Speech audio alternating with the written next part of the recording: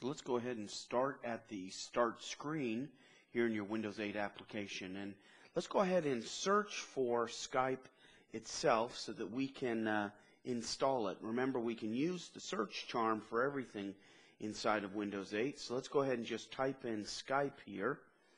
And then go down and select the store.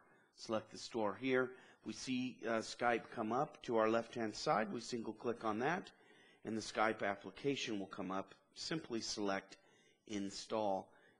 You'll see the buttons rolling on the top of the screen and it installing the Skype service. So go ahead and click on it once it's been installed, and Skype will open up on your desktop. You need to just simply select some of the defaults that come up. Go ahead and allow for your webcam to be used in your microphone, and allow it to run in the background so that you receive notifications when people have called you or sent you a text message using Skype.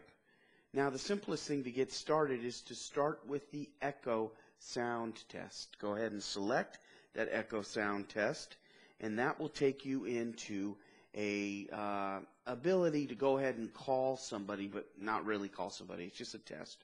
You hit call, and it will ring out to the echo sound test. At this point, you are able to go ahead and talk to it, make sure it hears your voice, and listen back to it. It's pretty simple. Once that's been done, you're in good shape. Now you can do a right click or pull down on the top and select home there to get back to your home screen.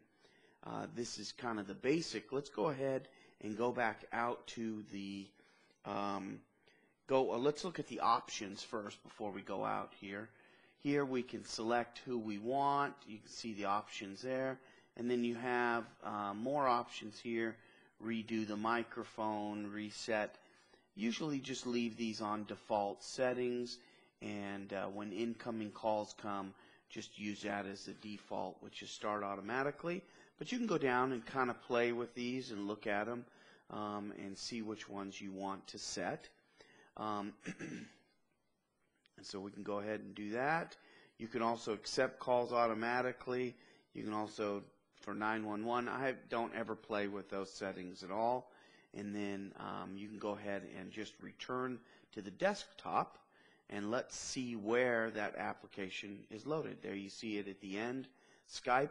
Now remember, we can pull down on that, and we can drag that application over perhaps to the beginning menu there. We'll just plop it in there. And then, of course, remember, we can do a right click on it or drag down with our finger on it and go down and say smaller and actually make the Skype icon a little bit smaller. Well, that's about it for getting to know and use and install Skype on Windows 8.